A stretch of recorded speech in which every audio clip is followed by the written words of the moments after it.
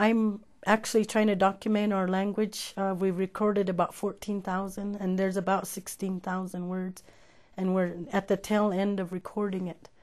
But it's just, so far, it's just myself as a videographer and two elders who research and say and record the words.